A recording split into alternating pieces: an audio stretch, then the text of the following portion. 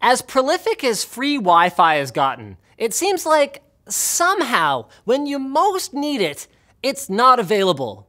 Or maybe the problem is that you just often find yourself needing to use your laptop out in the middle of nowhere. Fortunately, most smartphones and cellular-enabled tablets these days support tethering. And no, I'm not talking about that dorky holster that came with your phone case. Tethering is the act of routing your phone or tablet's cellular data connection to another device, such as a laptop. Tethering can be accomplished via a USB cable or even wirelessly, which effectively turns your phone into a personal Wi-Fi hotspot. So then how do you make this happen? Well, assuming you've got a strong cellular signal, you can enable tethering on iOS simply by going into the Settings app and enabling the Personal Hotspot option. On Android, you'll go to the Wireless and Network settings, tap More, and find Tethering and Portable Hotspot. If you're tethering with USB, you might need to connect your cable before some of the relevant options will become available.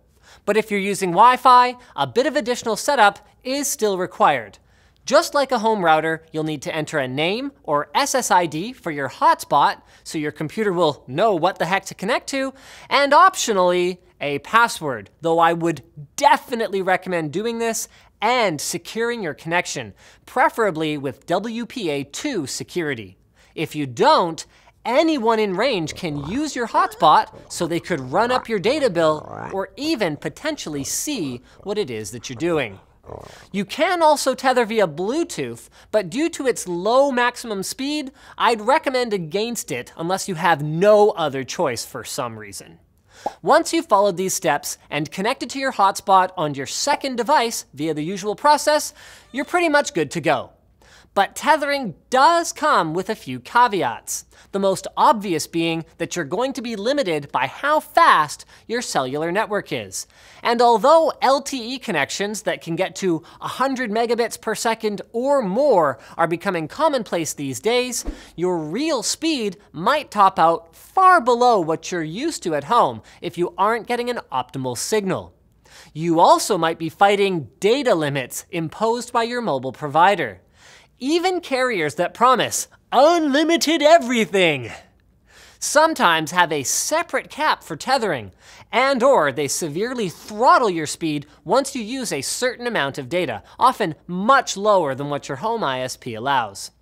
And this assumes that your cellular plan even allows tethering at all.